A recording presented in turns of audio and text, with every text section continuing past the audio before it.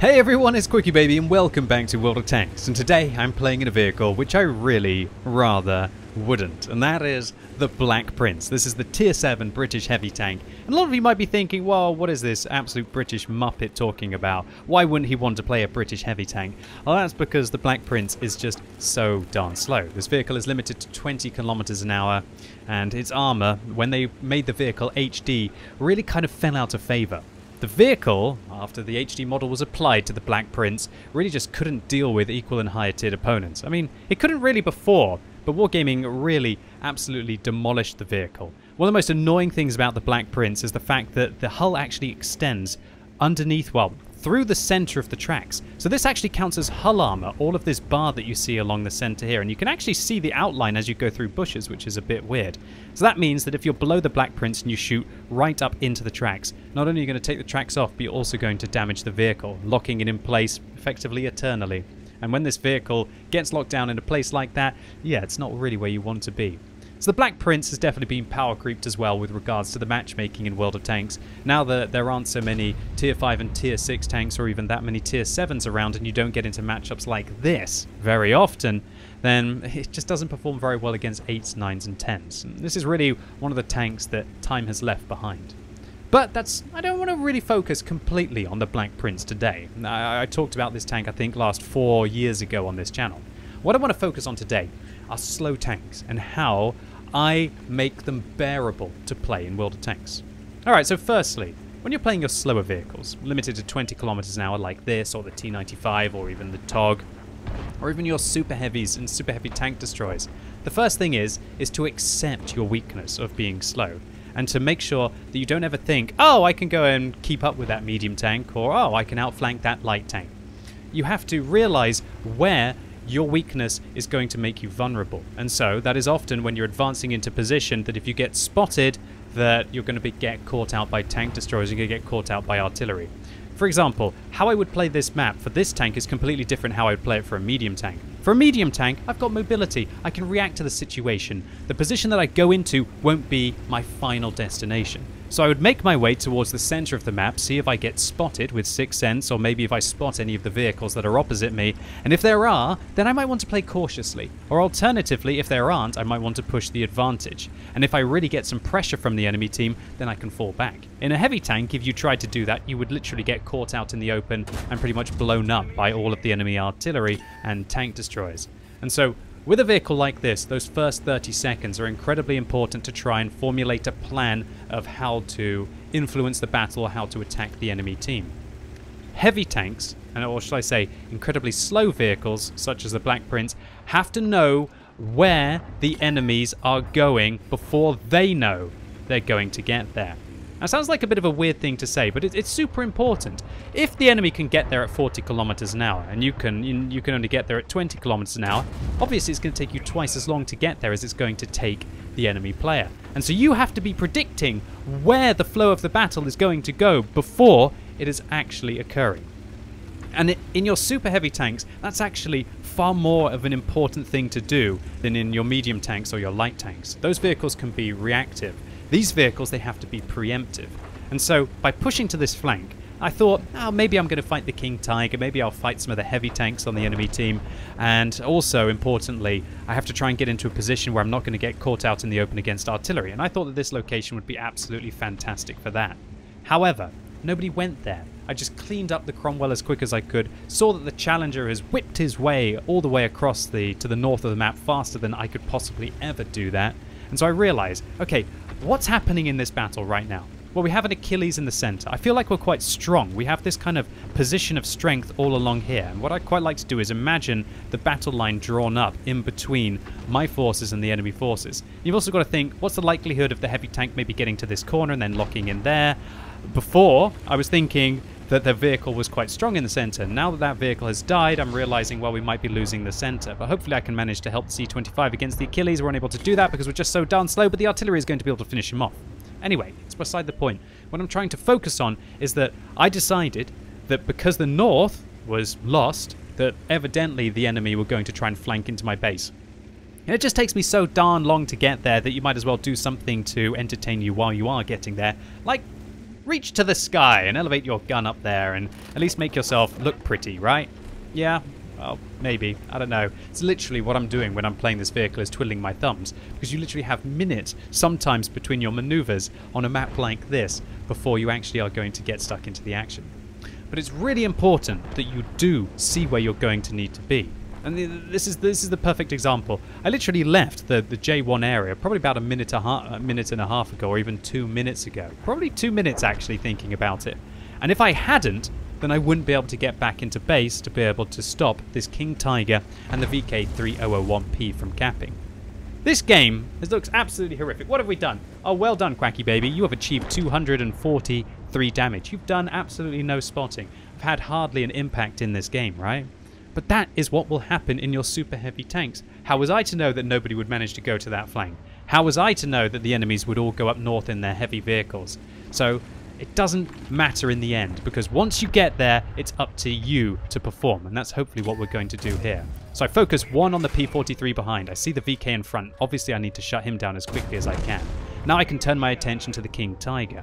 And while the standard rounds on this vehicle have 171mm a pen, the premium rounds have 239. And that's going to be enough to be able to go through this King Tiger, the opposite tier 7 tank, even though he has a tier 8 hull. He ammo racks me with the first shot, probably right through the lower plate, or even he might have gone through the tracks there on the side. But my rate of fire is going to give me the advantage. And while we're both firing gold at each other, which means we're always going to penetrate, there you go, cap circle secured. And because I managed to deal with that threat so darn quickly, we're actually going to catch the medium tanks out now behind us. The T-34-85 and the P-43 are hopefully going to be right in front of my vehicle. We bounce one, we turn our tracks in to be able to angle our hull. Well, hopefully we're going to be able to bounce a shot, but it looks like he shot our tracks and also damaged our hull because of the awful armor layout of the Black Prince with the hull armor right underneath the tracks so people can just lock you in place. It's awful. I'm going to get up in the face, stop the P-43 from locking me down, and then now, once again, we've got an incredibly tricky situation on our hands. Alright, so we predicted what was going to happen in this battle about 2.5 minutes, maybe 3 minutes before we needed to get there. We started going there, and that was instrumental. We managed to pick up 5 kills. We managed to get rid of some top tier vehicles, and we've turned our terrible game now into a slightly better game. But I still want more. I mean, come on, we're in a 1 versus 2 situation here. I'm not sure how many of those vehicles we were actually... Are we going for a Kolobanovs now? I don't think I'm going for a Kolobanovs here. I think we were probably in a 1 versus 3 or 1 versus 4 situation there. Anyway, let's focus up on what we have to do. And that is, how am I going to win in a super slow heavy tank here? Alright, well, if I basically just leave right now and I try and make my way towards the enemy cap circle, what's going to happen? Alright, there's 7 minutes left on this game. It will probably take me about 2 or 3 minutes to be able to advance along this way or to advance along that way. I'm going to have to take the straight line, right? There's no way that I'm going to go all the way towards the southwest corner and then advance in. That's going to take me far too long. And God forbid that I'm going to climb the mountain over here to make my way towards the enemy base. So what I'm trying to highlight is that it's not possible. If you're in a situation where you're outnumbered, then you can't go towards the enemy base to cap. You've only got one option, and that is to actually defend yours. Now, if I was in a faster tank, I would hunt. If I was a top tier vehicle, if I was a Leo, or if I was a Comet, I would go on the hunt right now. But it's not going to win me the game. If I drive out, to all intents and purposes, the Challenger and the Leo could be in opposite locations, and then I'll never be able to catch them. What I have to do is I have to get them both in the same place at the same time. So I came up with a plan. My plan was to wait here, hope that the Leo or the Challenger would make their way through this corner here and be aggressive against me. But what I really want to happen is I want one of them to go into the cap circle. And if one of them goes into the cap circle, I'm not actually going to jump immediately to go and defend it. I got time. I don't have to move that much. I want the other person to join them in the cap circle as well. Because if I can get them both right in front of me with no opportunity for them to run away, or alternatively, even if they do run away towards the south location on this map over here, there's quite a good chance that I'll be able to make it around this corner and still catch a glimpse into their rear armor to be able to punish them as they try to run away here. But when you're in your heavy tanks, you need to be thinking about laying traps. You need to be thinking about preventing the enemy's advantages from coming into effect in the game. And that will be their mobility. the Challenger starts running rings around me, if the Leo starts running away from me and using his camera rating and his view range, then it's going to not work. My team is probably thinking right now, oh, this guy's a big noob, right? Because I was just sitting there waiting for 2 tanks to be inside the cap circle. Now I see that 2 tanks are in the cap circle. It's time to play. We put 1 into the Leo. We bounce his 300 alpha damage shot. I'm going to put 1 into the Challenger to also interrupt him because the guy's gone behind the King Tiger. Now I'm going to put 1 into the side of the Leo, knowing that I've got a better reload than he will. And then wham, bam, thank you, man. We're going to put 1 into the top of the Challenger as well. And that is a feels good moment. Laying a trap. Do you think that the Challenger, do you think that the Leo on the enemy team had even an inkling that the Black Prince was waiting in ambush in the bushes up here? No, what these two thought is, hey, we've got a free win. The Black Prince probably made his way through this tunnel. The Black Prince probably is slowly trundling his way up the slope, maybe to like merrily swim his way or row his way in a vehicle that is this slow towards the enemy base. No, that's not going to happen.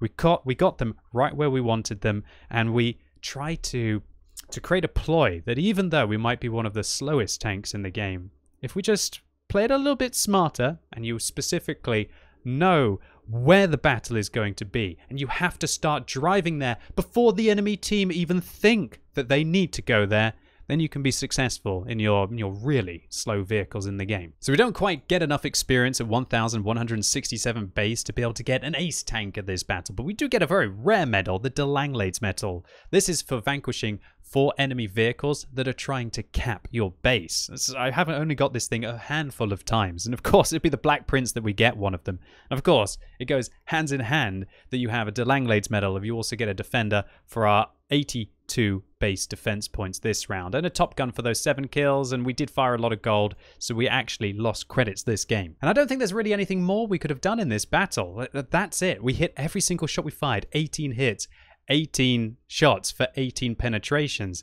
We drove 2.4 kilometers in the 10 minutes the battle existed, because obviously we're limited to 20 kilometers an hour. Really, the way that you can get through these tanks is to lower your expectations, predict. You have to predict where the battle is going to be so you can get there before you need to be there. Or shall I say, when you need to be there, but before the enemy team sometimes even know they're going there. Hopefully you guys and girls are getting what I'm saying. And if you do that, then more often than not, or at least just sometimes out of 10, then even your most painful, slow vehicles are still going to be able to have a great impact in the battle.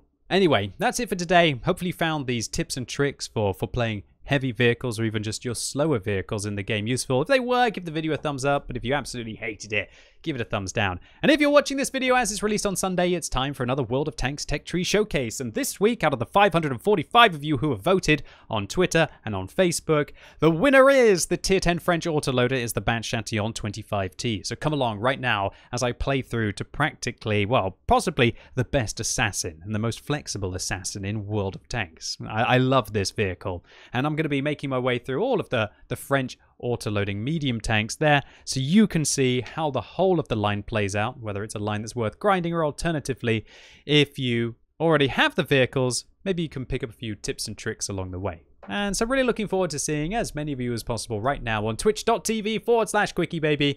And as always, thank you so much for watching, and hopefully I'll see you soon.